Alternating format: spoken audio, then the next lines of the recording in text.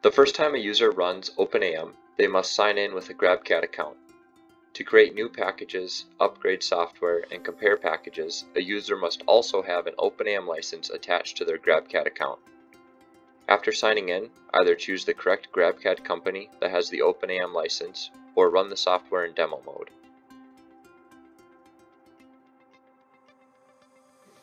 The first step in the OpenAM workflow is to create a new profile. To do this, simply click Add and give the profile a name, and then start selecting from the drop-down menus. Profiles can be created for Stratasys Preferred, Stratasys Validated, and non-Stratasys materials using the generic profiles. Since I am working with a non-Stratasys ABS-like material, I will use the generic ABS profile as my starting point. All drop-down selections must be completed before the profile can be saved and tuned. Notes can be added to profiles and are commonly used to clarify the profile use, specific parameter adjustments made, and version tracking. Click Save when the profile is ready to be saved. When an existing profile is selected, the name and notes can be edited, it can be cloned to create a new profile, or it can be deleted if no longer needed. Now that you've created a profile, you can either double-click the profile name or select the profile name and click Tune to open the profile in the tuning screen.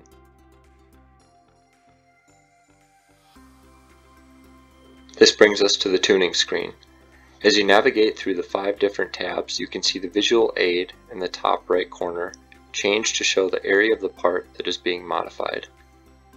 In this example, I know I want to change the extruder temperature and unload temperature to 300 degrees. I also want to increase the flow factor for the solid fill because the rasters aren't measuring the correct width and there are gaps between adjacent rasters. Once the desired changes are made, navigate to the Sets screen.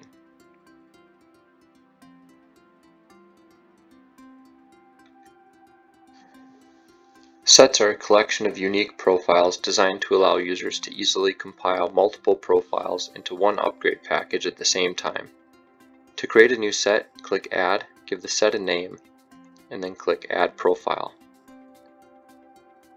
From the list of available profiles, select one profile at a time, and click Add Profile. Keep adding profiles until all the desired profiles are added. Click Close and Save when done.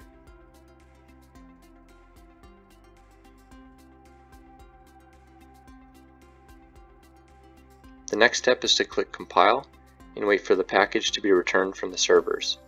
Make sure you maintain internet access during this compile step.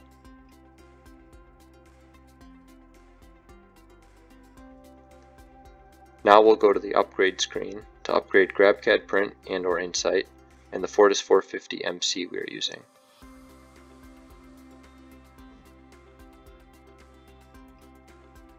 Once in the Upgrade screen, you can view information about the package, like the material package version, which shows up in GrabCAD Print, Insight, and the printer when they have been upgraded, the version of GrabCAD Print, Insight, and printer software the package was created for, as well as the different profiles that are within the package.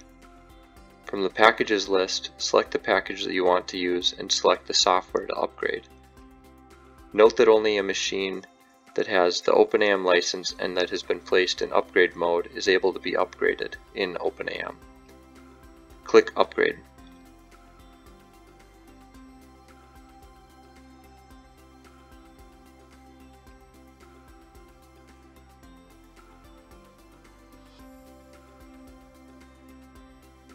Now let's go to the Compare screen to compare 2 packages.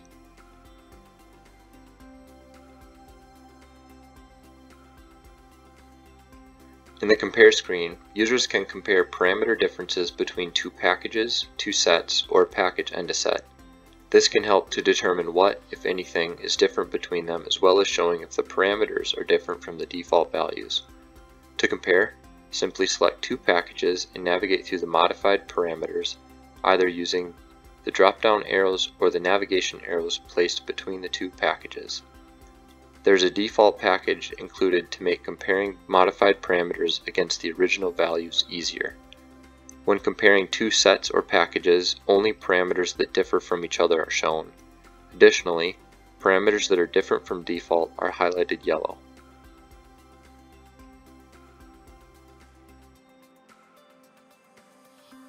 Thanks for watching the OpenAM software overview video. To download OpenAM for free, go to stratasys.com and search for OpenAM, or click the direct link in the video description. If you have any questions or comments, please reach out to your Stratasys reseller. For more helpful videos, be sure to check out the training videos available on the Stratasys Academy YouTube channel.